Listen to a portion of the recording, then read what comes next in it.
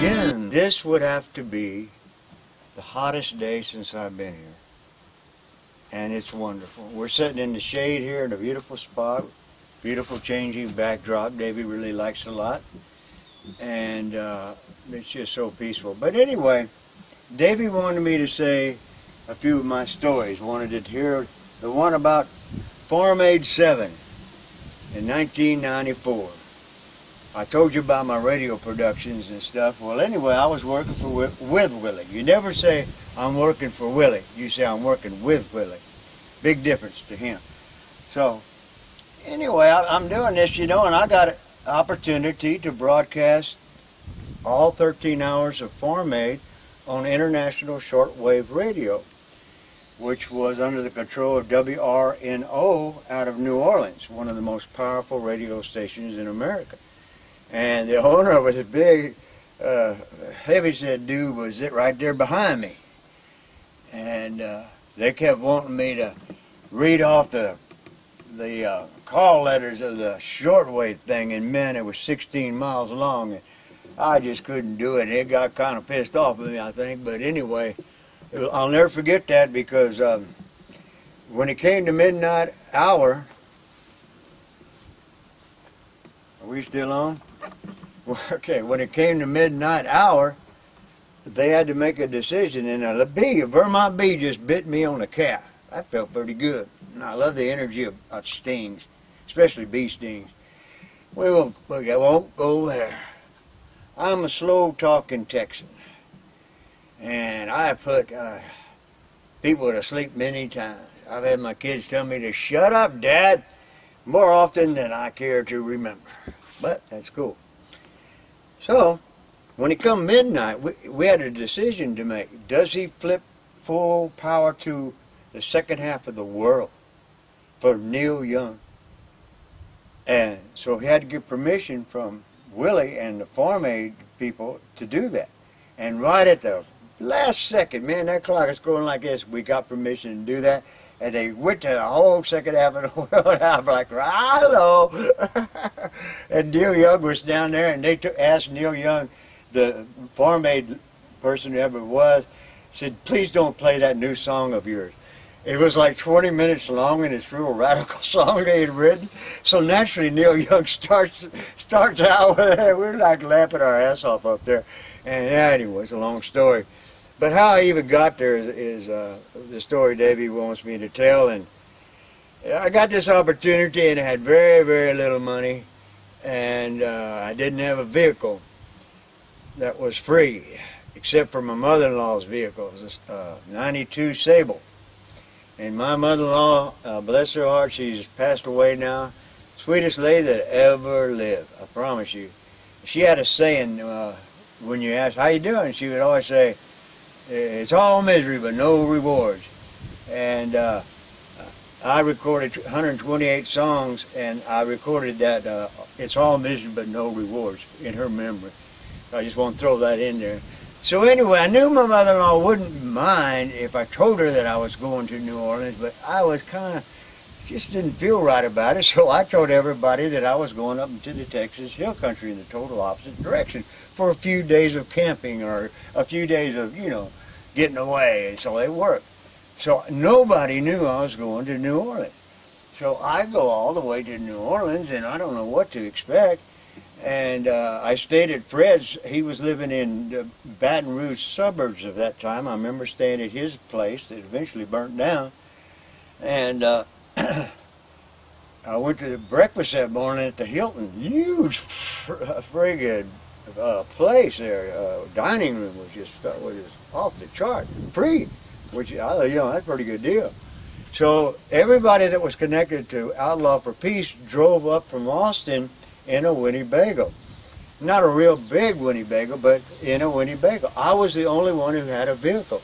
And there was maybe, the core of Outlaw for Peace was maybe no more than 10 people, I'd say.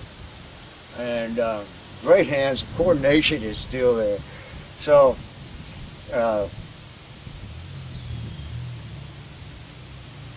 I was with these people, you know, not a big group, but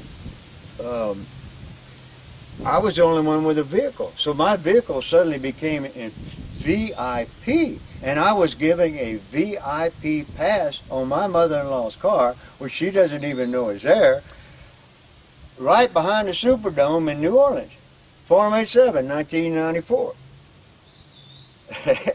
And in the trunk of that car, I mean, there it was, you know, so they depended on me to run errands.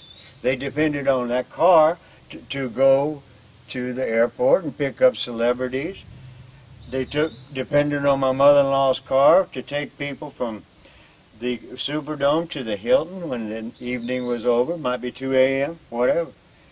Because I was there like 4 days, 3.5 days, something like that. And so, by the way, I'm a big fan of water. I really am. I try to drink as much water as I can. I like to drink beer too. Yeah, I do. And I will when this filming is over. But when I don't drink beer, I like to drink lots of water. I highly recommend this Vermont natural spring water.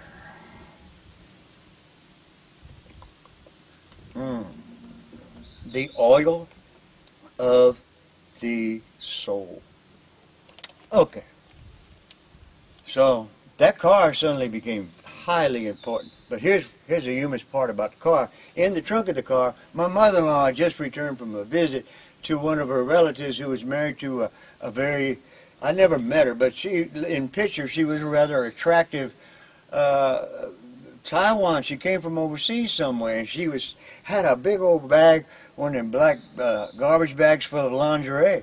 We're talking about silky panties, fine bras, negligees. I mean, I didn't look at it, of course, but who would? But it was there. And every time I pick up people from the airport, we had to load their suitcases. I had to take that big old garbage bag full of lingerie and put it on the cement and put their stuff in there and wedge that.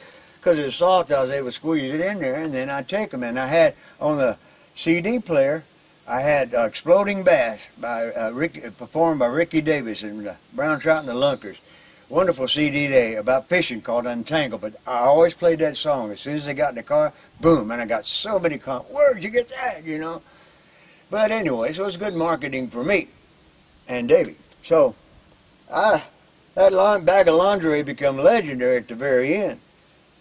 At the very end, but allow me to say, while I'm there, I'm like the greeter back of the Superdome there. When people would drive in our area, it was my job to ask what they were there for, and they couldn't park there, and you know that kind of stuff. I'll never forget that. A van drove up, and they opened the van door, the old school van. Guy walks out with his two girls, and he shakes my hand. I said, Eddie Russell. He looks at me and says, yeah? He says, what? And I said, Eddie Russell. He said, oh, no way, man. He's like pumping my hand. His name was Eddie Russell. Like 2 in the morning, you're meeting somebody with the same name. And he lived right on Willie's golf course, right next to Willie's golf course. And he was good friends with Jimmy Dale Court, who me and Davey filmed, the only grandson of Jimmy Rogers. So, long story there. Willie's golf course, we filmed that in 1992.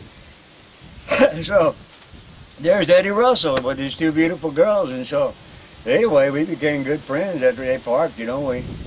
We smoked the joint together even, you know. And so, that was one thing that happened. But when it came time, after Forum A was all over, I had to take people to the Hilton.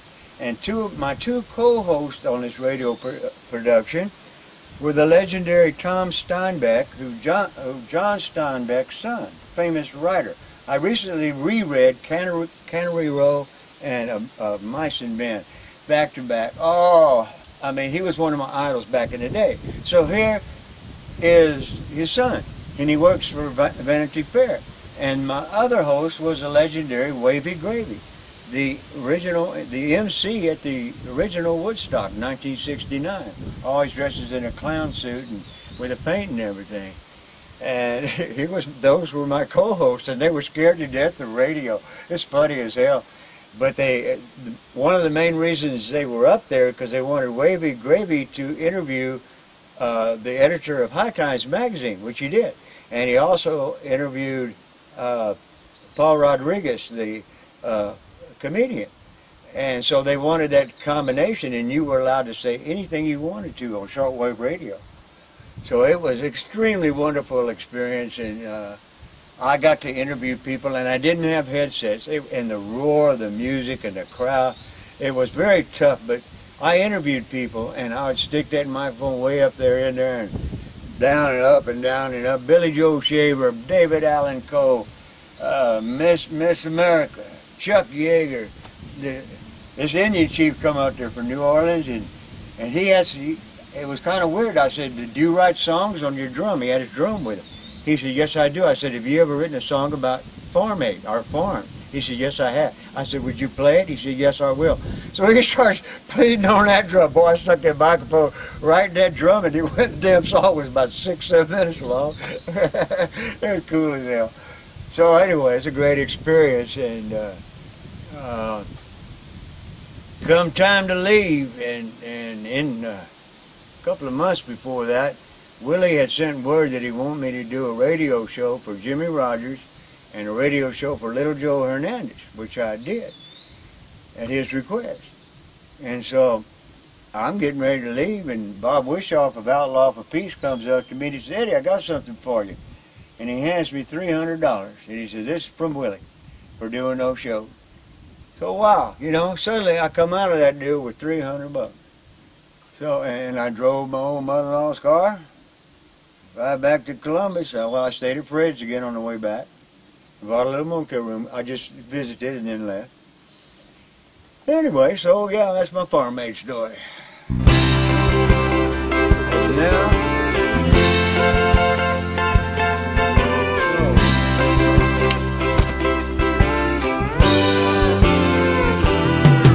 well, in Mexico, as we all know, things ain't so good. Those drug cartels live in hell, and it's understood. They got severed heads and the brutally dead buried underground. And they're selling guns to the old and young by the quarter pound. But they got Maria, yes, they got Maria. Yeah, they got Maria, Anita, Senorita Lopez.